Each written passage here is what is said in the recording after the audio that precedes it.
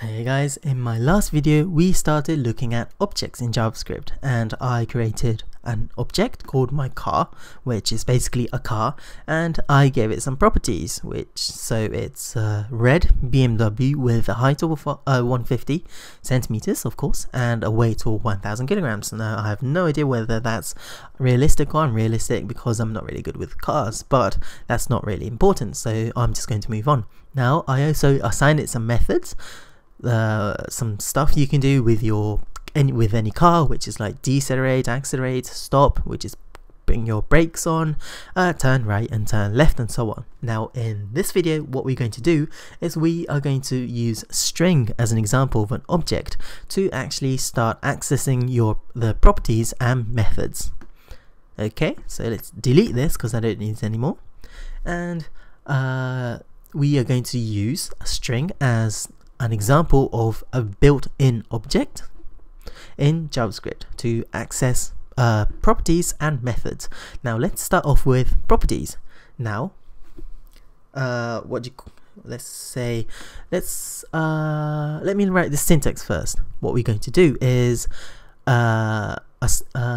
access the property of your JavaScript object. So you have your object name, which normally is a variable name for your object, so like var, I don't know, text equals hello, and text is your object name. So object name dot property name is the syntax for accessing the property of the object. Now the property name are already built in, and in this video I'm going to look at one of them. Okay, so let's comment this out because it might be useful. Okay, now let's create a variable text called, I don't know, let's go back to hello world, like so. Oops. Okay, and let's say text dot, which is object name dot, and property name is going to be length. Now what that does is it tells you the length of your object. So in this case this has 1, 2, 3, 4, 5, 6, 7, 8, 9, 10, 11, 12. Does it count? I think it's 12.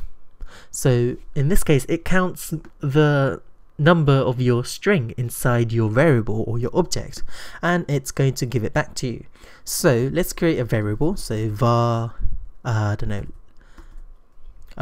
text length equals text.length, and let's document.write that out. Document.write text length, like so, and let's save our work and refresh. There we go, it's 12. That is because what the property does is it gives you the length of your string inside your variable. So it's h is 1, 2, 3, 4, 5, 6, 7, 8, 9, 10, 11, 12, which is why the length of your object, in this case the text, is 12, which is why when I said document.write text length, it gave me back 12. So that is one of the example of accessing properties in your object.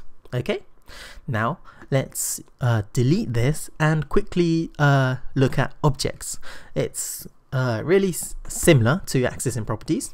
So you have your object name, and then you have a dot again, and you have a method name. Okay, and in this case your method name is going to have like a function, brackets, like so.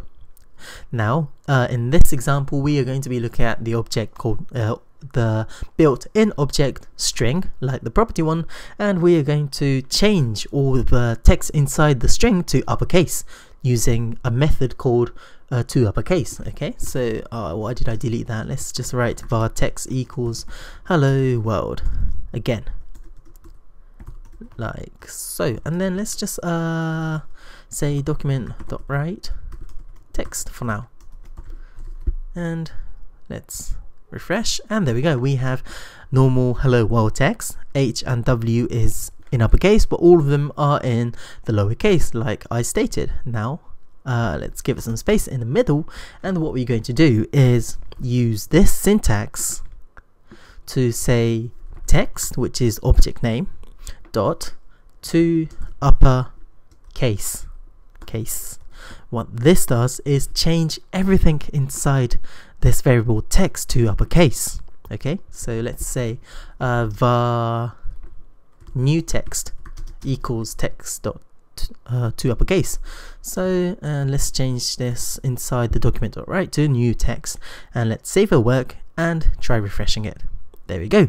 Now everything inside, or all the text or string inside the text, the variable called text, god, it's complicated, I should have changed this variable name, okay, turned into uppercase because of the method to uppercase.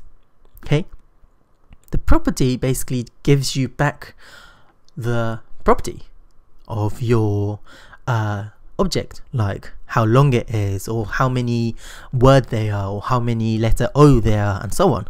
And the method actually changes the object to something else. In this case, it changed all the string or the text inside to uppercase. So that is object properties and object methods in JavaScript. Now in my next video we will be creating our own JavaScript objects, not string, not number. We are going to be creating our own customized, or we're going to define and create our own objects in JavaScript and give it some methods and properties. So look forward to that.